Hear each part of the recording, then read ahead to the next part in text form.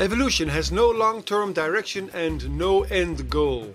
It is governed by chance events, both genetic mutations within the organisms themselves and the ever-wandering environment they try to survive in. And the same will hold true on other planets as well.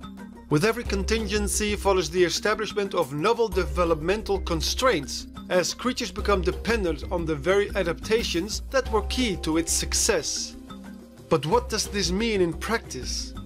In other words, how do developmental constraints work, and how can we apply this principle when thinking about life evolving on other Earth-like planets? Let's find out.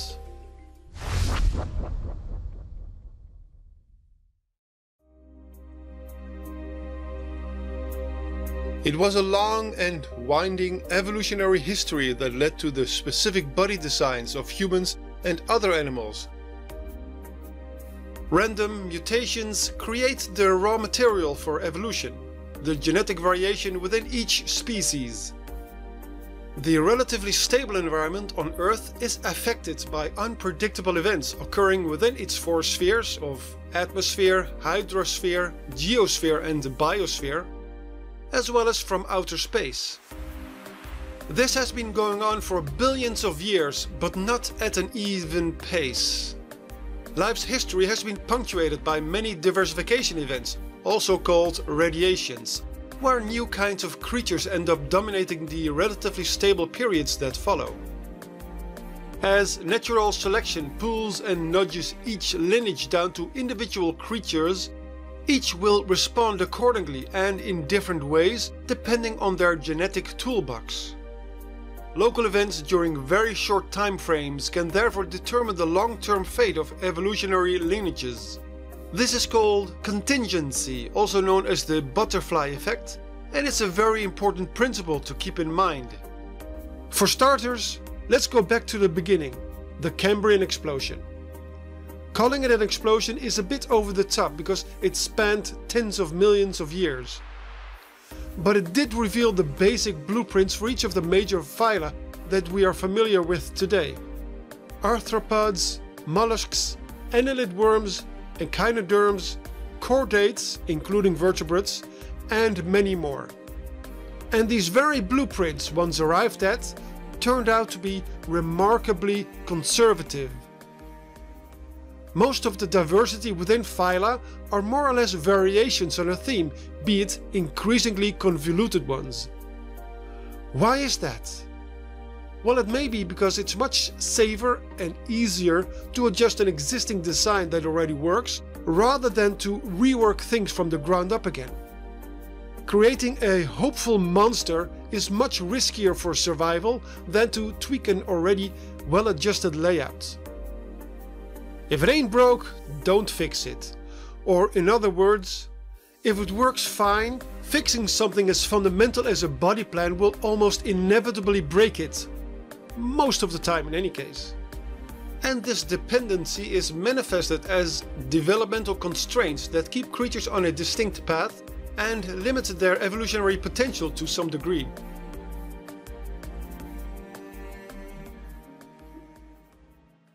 Many temporary solutions crucial for survival during some stage in the past cannot always be easily altered in the long run to open up for new possibilities. What made sense for a species in their environment back in the day often puts unexpected constraints for future descendants. Arthropods like insects, for instance, are doomed to remain under a certain body size due to physical restrictions imposed by their exoskeleton and breathing apparatus. In proto-arthropods, the exoskeleton made a tougher and more versatile creature, able to survive the primordial seas. But now, both gravity and oxygen pressure aren't working out well for any potential megabugs. Being on the outside of an organism instead of the inside, an exoskeletal system of plates and tubes is proportionally much heavier and structurally weaker than an endoskeletal system of rods. Scaling this up would eventually run into an upper boundary where the internal musculature would run out of space and strength to keep up. An exoskeleton is also typically impervious to gas exchange. oxygen can't enter and carbon dioxide can't get out. Insects solve this problem by an intricate network of gas tubes called trachea, connecting internal tissues with the outside environment. However, there are limits to the distance the gases essential for respiration can traverse. It's clear that radical changes to the body design of an insect are required to enable them to become larger, and evolution prefers the easy road. To give an example that is closer to home, well, if you consider Australia close to home, this is also why there are no marsupial ungulates like pouched horses or pouched antelopes. Kangaroos are the closest thing to ungulates, but chose a different approach to a similar problem. The explanation is that marsupials opted for a reproduction system where their young are born very early and have to clamber up to the pouch to develop further. For that they need to have well-developed front paws from very early on in life. And it's not so easy to convert front paws like that into hoofed front legs. It's not impossible, but the threshold is much lower for only specializing the hind legs for speed. And kangaroos are doing just fine, matching ungulates in speed and performance. Marsupials and placentals each represent different approaches to bearing live young as opposed to laying eggs. But the reason for this split remains uncertain. One popular hypothesis revolves around marsupials originally being primarily tree-living, making their particular reproductive mode an advantage. This is how contingencies in early stages of evolution can set constraints for further developments. Now, with this knowledge in mind, let's take a closer look at the Cambrian explosion, which, as we discussed in the previous video, really was just another adaptive radiation. However, there was one thing that was special about the Cambrian explosion.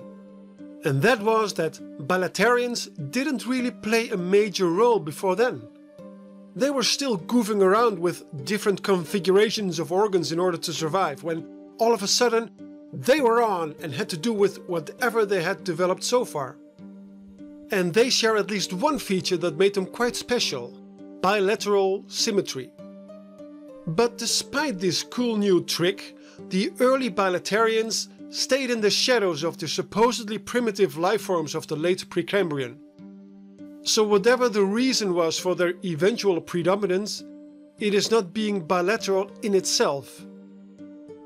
Had the Cambrian explosion been triggered by some invention like eyes, carnivory, or bilateral symmetry itself, all bilaterians would have had the same basic body plan.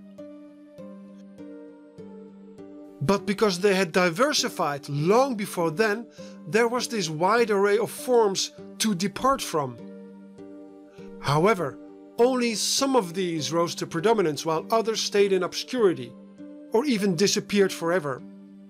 And this is where it gets interesting. If you want to imagine an alien-looking fauna, you could simply pick one of the other permutations as starting points. Or even make a custom one by combining traits from different lineages. Examples of alternative starting points like these actually do exist in real life. These never took off in the same way as arthropods or vertebrates did. Take for example polycate worms, which show a mix of arthropod, vertebrate and squid features. What if these evolved further into land animals instead? I will cover that in another future video. Still, you have to keep in mind that there are historic reasons that a creature looks the way it does. Therefore, it is important to understand what led to the different developments within each respective lineage. And I hate to keep hammering this point, but each choice has to make sense for the specific way of life of an ancestral species within a very limited time frame and local environment. More on this and also on what exactly triggered the Cambrian explosion in the next video. Would convergence in the end save the day and lead to similar outcomes no matter what? We'll see next time around. For now, thank you for visiting Frienditopia. Cheers and bye bye.